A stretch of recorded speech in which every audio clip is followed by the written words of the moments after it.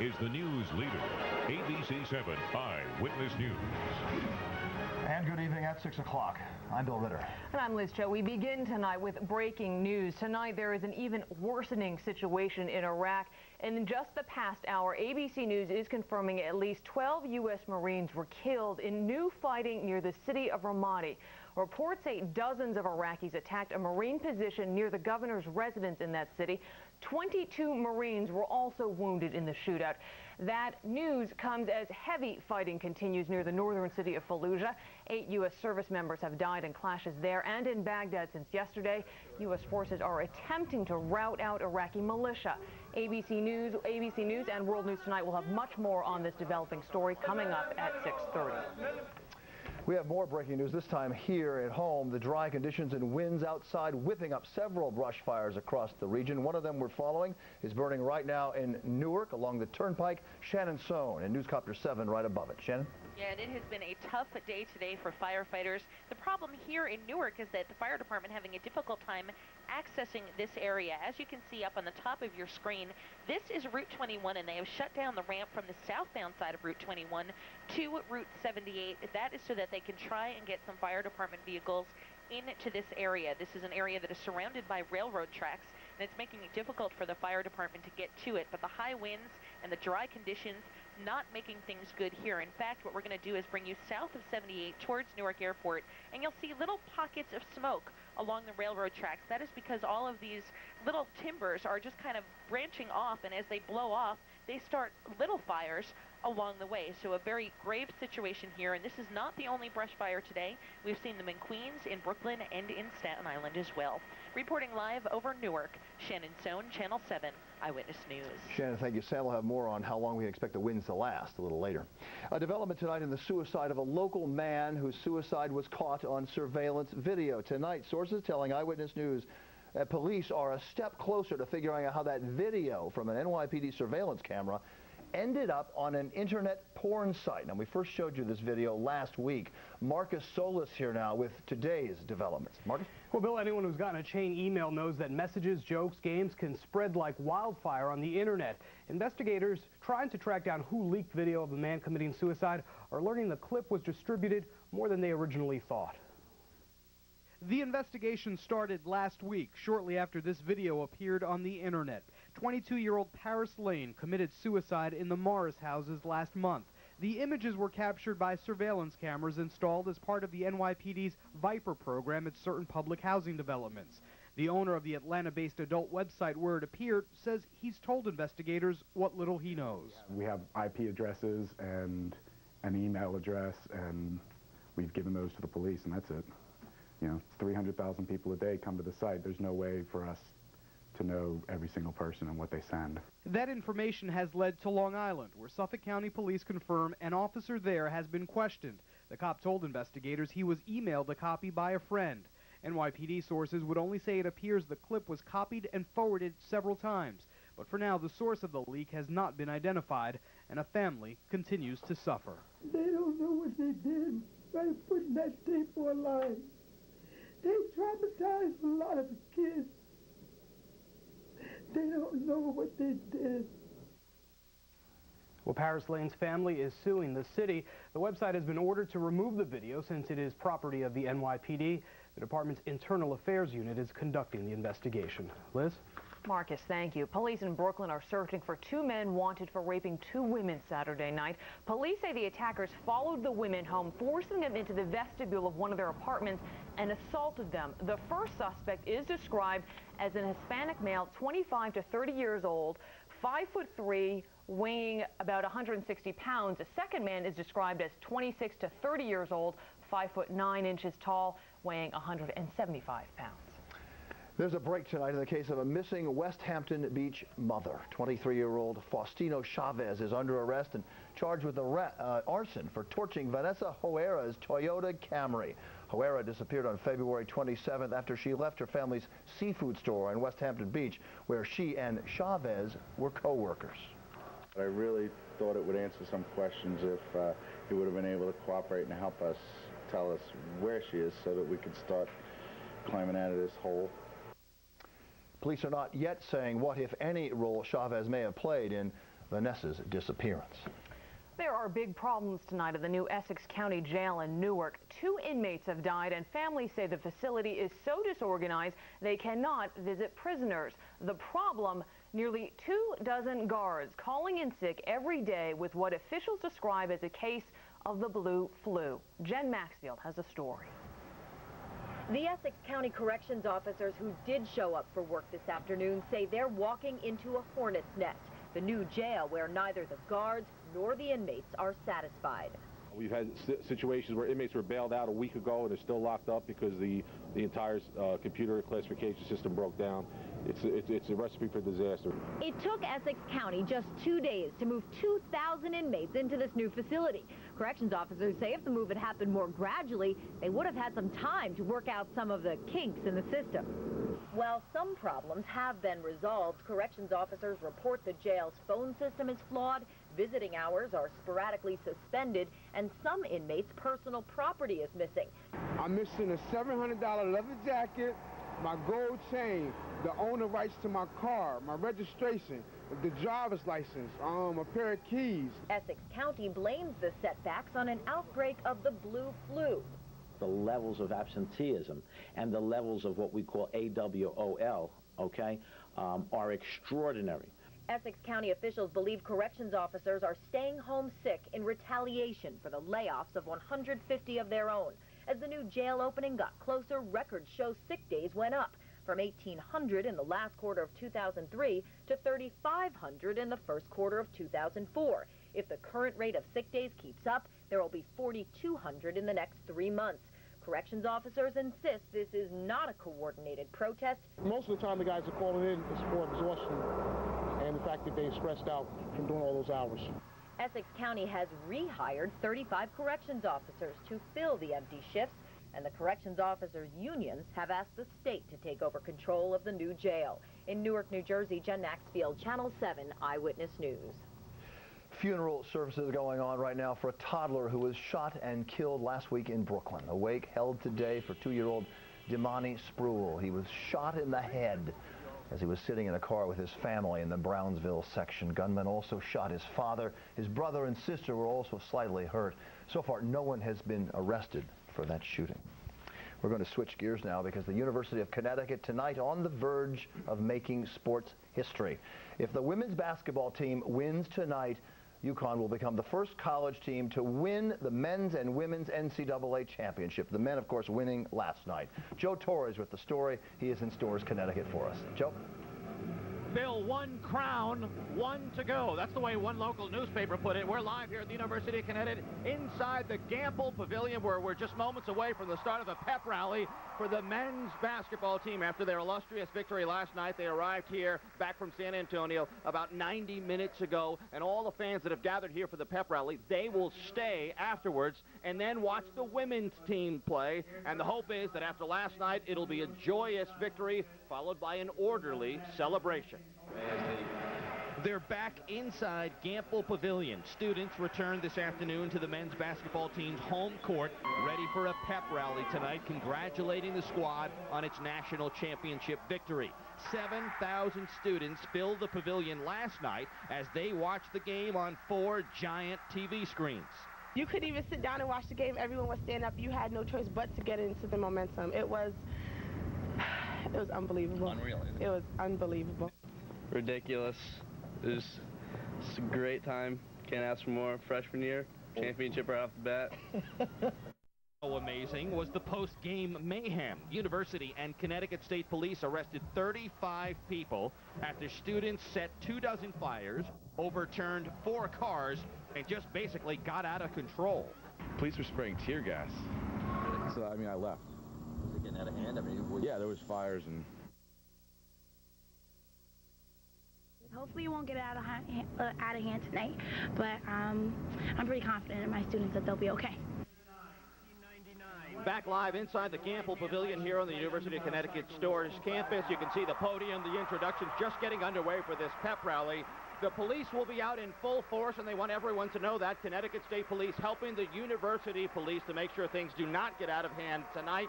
They don't want to see a repeat of the violent and destructive behavior that they saw last night. Instead, they hope to celebrate a big victory.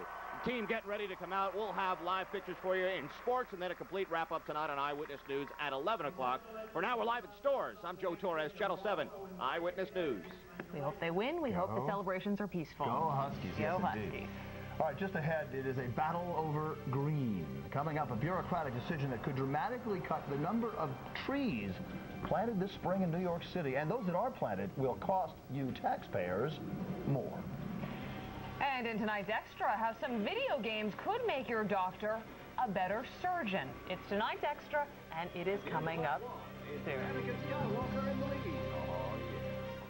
Tonight, should women be denied birth control because of their pharmacist's personal beliefs? I said, is there something wrong with the prescription? Could your state soon make this legal? Watch World News Tonight. Tomorrow on Eyewitnesses this morning, some South Bronx middle schoolers score big in the classroom. But it's their success in the music room that has everybody talking. Watch Eyewitness News this morning, tomorrow morning, starting at 5 a.m. Feel the power of Eyewitness News at your fingertips with the 7 Online Desktop Alert. Instantly, you'll be notified of breaking news and bad weather. In your home, on your computer. Click on to 7 Online and sign up for the 7 Online Desktop Alert today.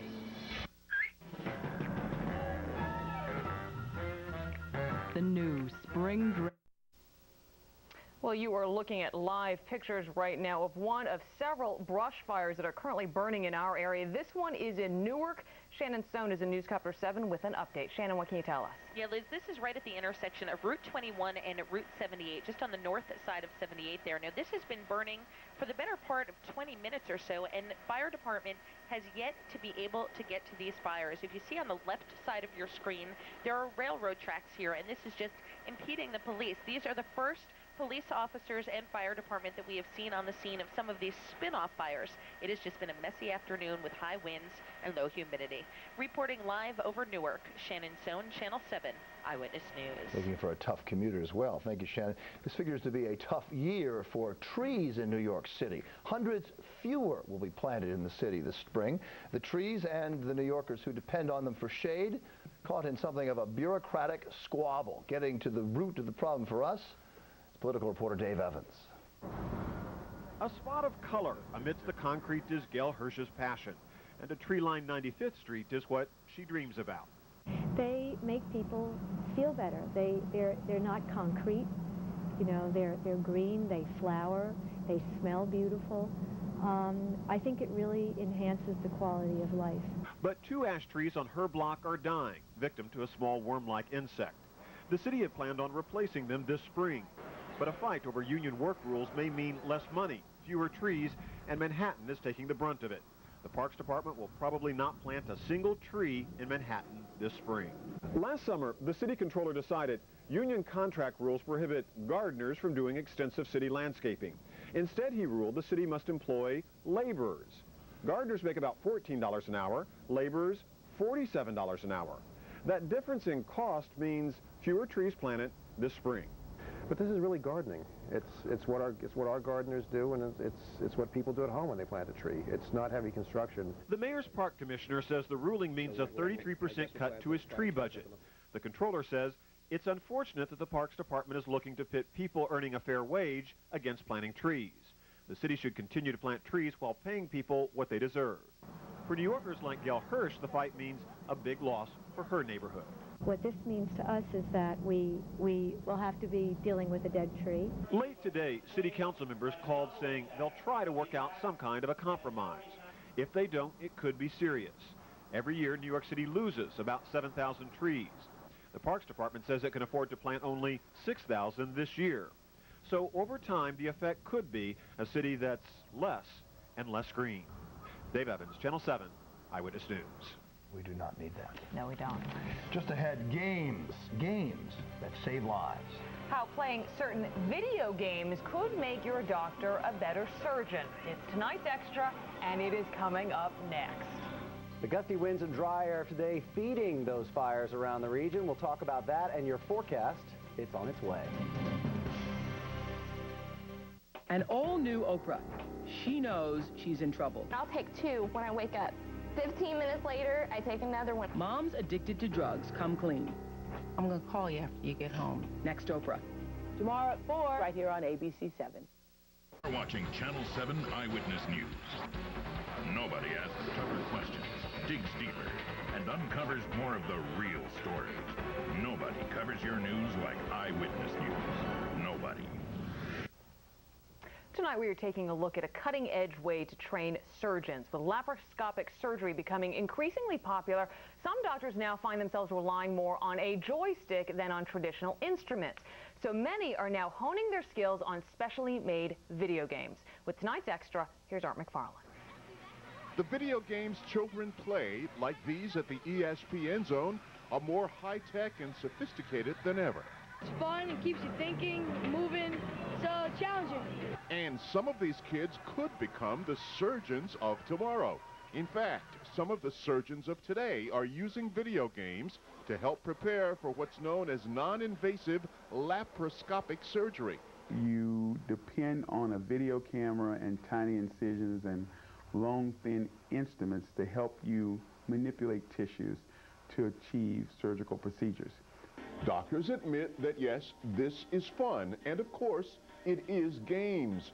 But we're told there's a direct relationship between surgical skill and the ability to play these games. Basically, for every laparoscopic case that I do, it's easier and faster, I think, because of what I've done with video games. Beth Israel Hospital has released the results of a study last summer in which both younger and older, more established doctors were tested playing video games like this racing simulation based on the Star Wars movies, and then asked to perform simulated laparoscopic surgery.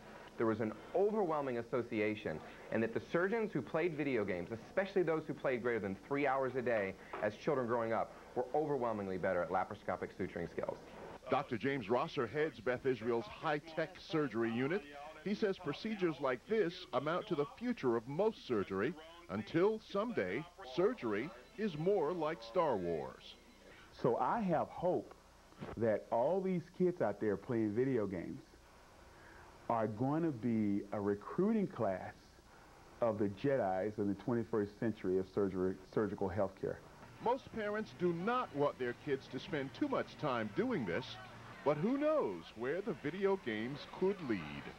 Art McFarland, Channel 7 Eyewitness News. All the kids are not going to say, Mom, I'm practicing to be a doctor. Every one of them now have an excuse. Very cool, though. Yep. All right, so the big question tonight is, when is this wind going to die down? It takes time. We're still breezy tomorrow. I mean, it's incrementally dropping down. Yesterday we were 47, 48 miles per hour at a peak gust. Today we're 37, 38 miles per hour. Tomorrow 27, 28 miles per hour. But the gusty winds and the dry air, anything that goes around this area in a brush fire really gets spread around, and these guys are going to have a hard time fighting them. Even if they can get to some of those brush areas quickly, those things are still going to be running and burning. We've got dry, clear skies outside. Our picture there from high atop the ABC Super Studios looking across to the south. And those wind gusts are anywhere from 32, 39 to 40 miles per hour at Kennedy Airport today, 39 in Newark, 38 toward Islip. It's gusty everywhere. Numbers right now, 53 degrees. Relative humidity, this is another thing, 14%, so very dry air. And remember, we're talking about the brush that hasn't even sprouted yet, so it's exactly what you would use to start a fire is the little dry, tender limbs, and that's exactly what's going out there now. Anywhere northwestern winds from 12 to 24 miles per hour this hour, 54 degrees the top number on the day, 34, 35 degrees is low temperatures in the Hudson Valley, 42 in Newark.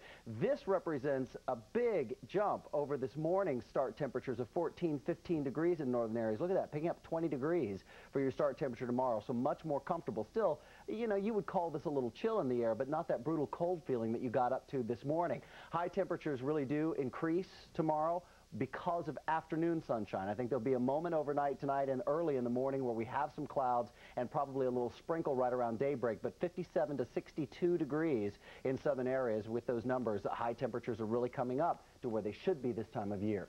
Here's that bit of moisture that makes a run through the area. It's a quick moving, you could call it a clipper-like low that really doesn't have much action with it, but it does bring some clouds in. So in the next couple of hours, you'll notice those getting in. Sprinkles, if you were going to time them, I'd call them right about 6, 7 o'clock in the morning. So mostly cloudy with a late night shower, 40 degrees, and it's just a sprinkle, and it's right first thing in the morning. Early clouds, breezy clearing in the afternoon. The sunshine will take you to 58 degrees, and many locations will take you to 60. Mostly clear skies, 42 degrees on tomorrow night, and the 5-day offers up a completely different week from last week. Wednesday, Thursday, Friday, Saturday, and Sunday are forecast days, and still Thursday night system is just a little bit of drizzle as well. No big rainmakers. All right, good. Thank you, Sam.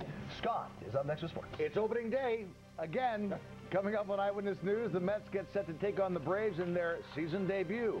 Plus, we're going to go live inside the Gamble Pavilion. There we are, home of the national champion UConn Huskies. It's a celebration. Next. Stay tuned to ABC 7, starting at 8 with 8 simple rules. Then I'm with her. According to Jim, it's all relative. NYPD Blue. Then at 11, Eyewitness News. All right here on ABC 7. Tonight's preview is sponsored by 42nd Street. Laces, everybody! We're the biggest show on Broadway! We're in the money! We're in the money!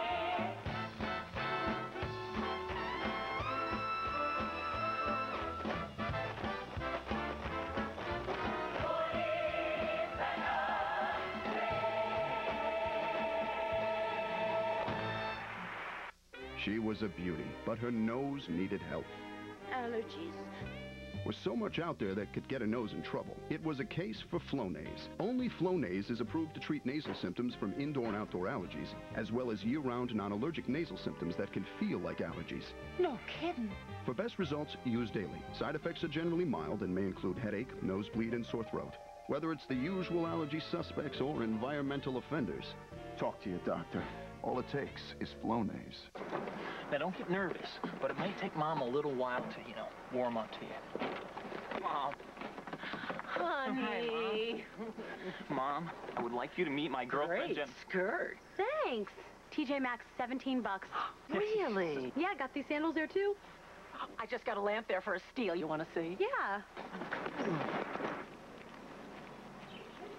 Great brands, great prices. For spring, TJ Maxx. You should go. Closed captioning provided by your Lexus dealers. I have clients who were born with a do-it-yourself gene. These are people who can fix a computer, wire a ceiling fan, make a VCR stop blinking. For them, H&R Block has a website where they can do their own taxes online. And if they have any tax problems, they can call or email a tax pro, someone like me, for whatever help they need. How do you make a VCR stop blinking? Taxes and advice online. Another advantage of H&R Block. Happy Passover to you and those you love from ABC 7.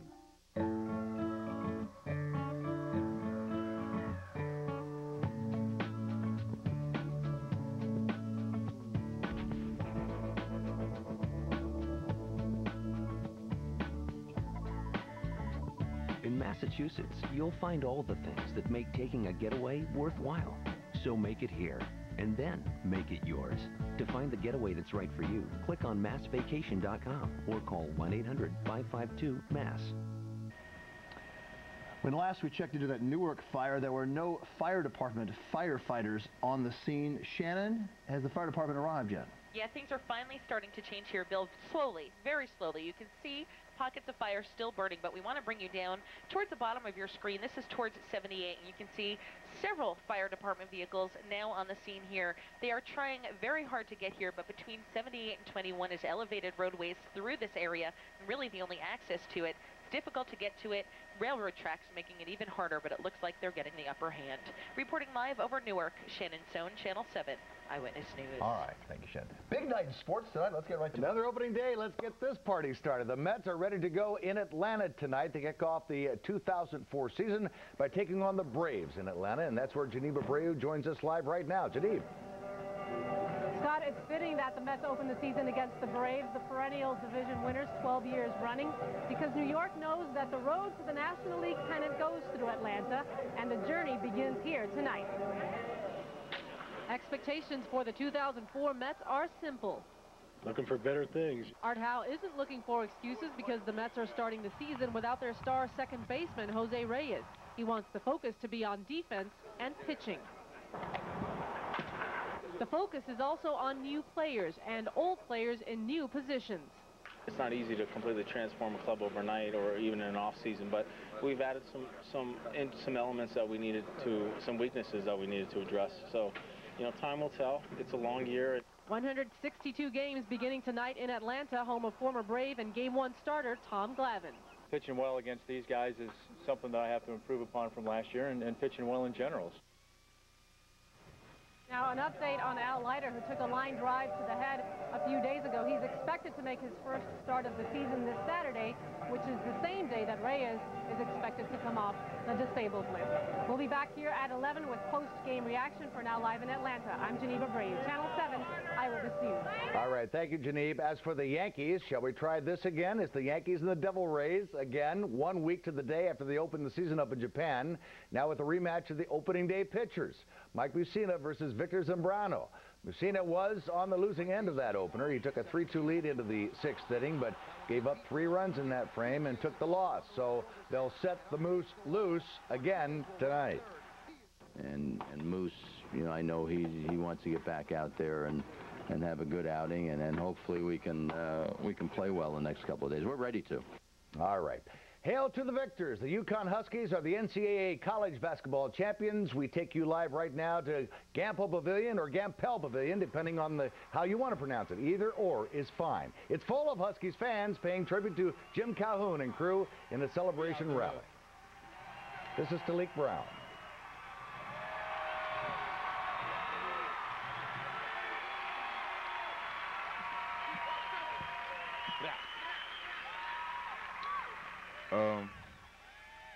It's just been it was a long 4 years. You know, we went through a lot of hard work. We did a lot, and we just couldn't do it without y'all. We appreciate everything y'all brought to us and every game y'all came to, and just thank you for everything. We love y'all. All right, Talik Brown. The Huskies earned their second national title in 6 seasons by dominating Georgia Tech. The final was 82-73, but it wasn't even that close as UConn prevails once more. I don't think it's hit me yet. I'm kind of all right. I want to practice tomorrow. You know, it hasn't quite sunk in that, you know, the season's over, that we've done what we wanted to do, and you know, I'm in awe still. And tonight, the UConn women go after the women's title against Tennessee, a team Diana Taurasi and company beat last year for their second straight championship. They've won their last 5 meetings against Tennessee. They look to do it again in Taurasi's final game tonight. Our last chance to kind of go out there and put, you know, the Connecticut jersey on, it means a lot to us. And, you know, when you're playing for a national championship, that's all you can ask for. UConn indeed chasing history. It would be the first time in a single year that both teams, men and women's, win the national championship in college basketball. I'm Scott Clark. That's it for sports. And there's raging debate over how to pronounce the auditorium. You say Gampel. Gampel. In Connecticut, all the people in Connecticut say it's Gampel Pavilion, but the family called it Gampel because the Gampel family contributed to the pavilion. Yes. So I think we'll call it Gampel for them. Peter Jennings is up next. We'll see you back here at 11 o'clock. Good night.